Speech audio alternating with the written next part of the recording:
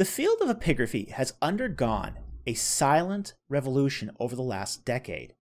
Today, we discuss the tips and tricks of modern epigraphy on this episode of Ancient Egypt and the Bible.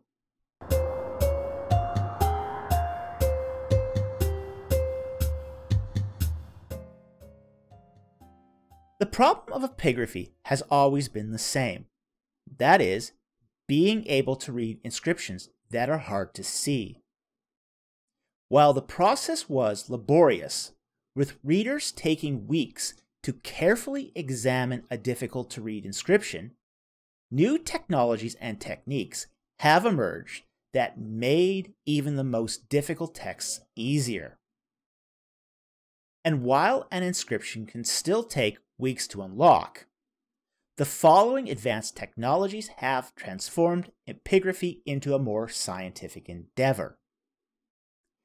In fact, the way that epigraphy is done today would hardly be recognized to the epigrapher of a decade ago.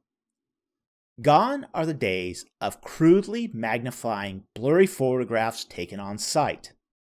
A host of new technologies now exists that would put the space shuttle to shame. And since the announcement of the Mount Ebal amulet inscription, this provides a golden opportunity to review these epigraphic techniques. So, today's video will give the briefest introduction to these 7 great tools of epigraphy. Tool number 1, digital photography. Digital photography is the foundation of 21st century epigraphy. Even as late as the 1990s, black and white film photography was preferred over digital images because of the detail captured on film. Today, that is no longer true. Even older DSLR cameras can capture an image resolution that exceeds many film photos.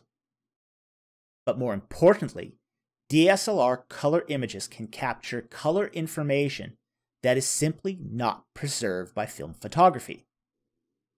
Furthermore, in the old days, if you wanted to manipulate an image, you needed to digitize a photograph with a scanner. Even the best scanners result in some image degradation.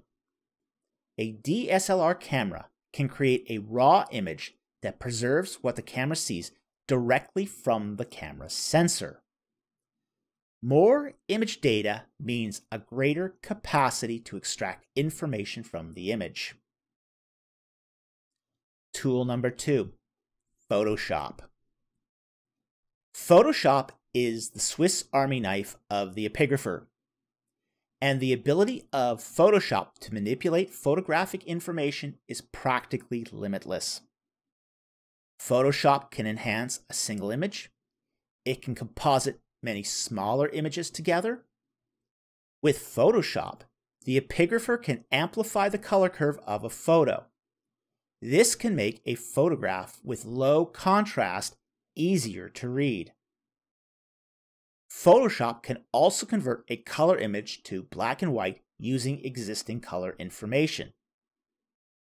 This can provide not just one, but many black and white images that can show different aspects of the same photo.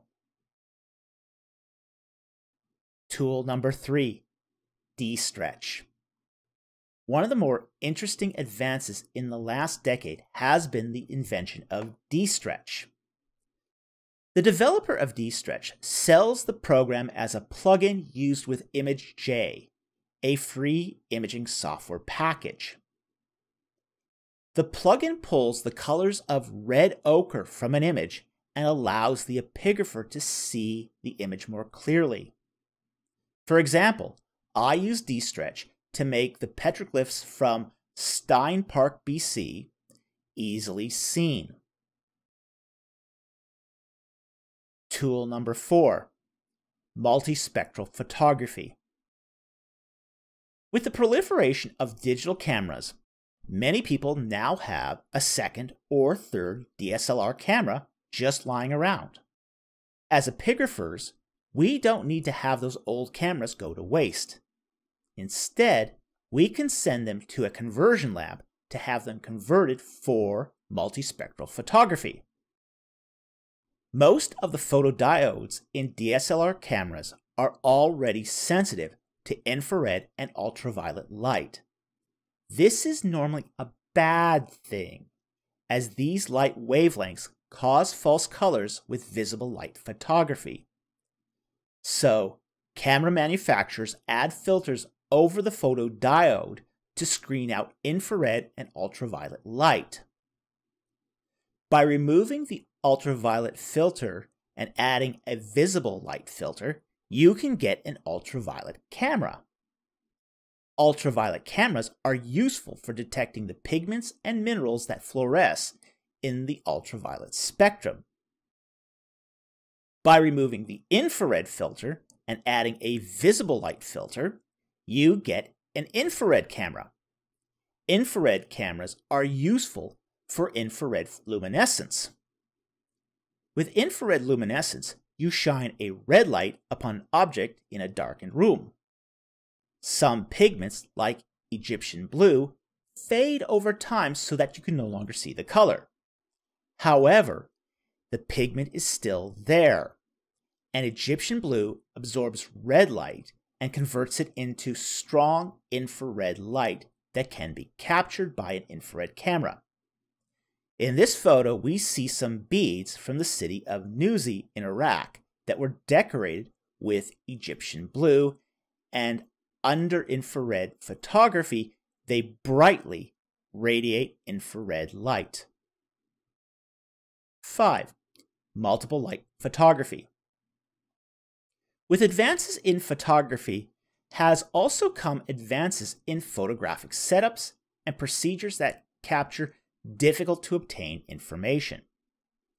One of the most rudimentary of these is the multiple light setup. With multiple light photography, the camera is kept in one position and the light sources are moved around the piece in progressively small angles. Typically, this is done in a 180-degree arc. The advantage of this is that it can capture the fine details in the recesses of a piece, which can be exposed just by moving the light to another position. Tool number 6. Polynomial texture maps. This technique scans the surface of an artifact and recreates the surface of an object as a high-resolution map of polygons. Using this, you can see the object from various angles and shine artificial lights upon the map to see the details. Furthermore, the contrasting topography of a piece can be emphasized so you can detect small details in the texture of the piece. Polynomial texture map scans are often saved as an RTI, reflectance transformation imaging files. Similarly, other scanning technologies like X-ray tomography can also be saved as an RTI file. The advantage of these files is that you can generate a rendered image of the scan in real time and add a light source that you can move around to shine light on the object model from various angles. RTI files are often the next best thing to being able to seeing an object in person. In our example photo, we see two images of an early alphabetic inscription, Sinai 349. The image to the left is a normal photograph, and the image to the right is the polynomial texture mapping, which has been saved to an RTI file. You can see a marked difference in the epigraphy between the two images. And tool number 7, strobe lighting. Sometimes none of the above techniques are all that helpful, and the epigrapher has to just examine the artifact in person. Perhaps the contrast between the inscription and the matrix is too low, Or maybe the inscription is too shallow to see using photographs, or the photographs don't lead to a certain reading. There is fortunately one more advanced technique that is helpful. While not strictly speaking new, strobe lighting has recently found new usefulness in epigraphy. When you look at a stela with only discrete color differences between the inscription and the matrix, your vision adjusts faster than your brain can figure out what you're seeing. In a tenth of a second, your visual cortex becomes saturated, and those discrete color differences between the inscription and the matrix wash out. What strobe lighting does is prevents your visual cortex from saturating. This way, you can continue to see the fine differences between the inscription and the stone matrix. The net result is that visual features not seen previously just pop out. It's pretty amazing. It's pretty amazing. So anyway, there you have it. 7 tricks and tools of epigraphy. Anyway, I hope you found this video interesting. I hope you learned something. And thank you very much for watching. And I will see you next time on Ancient Egypt and the Bible.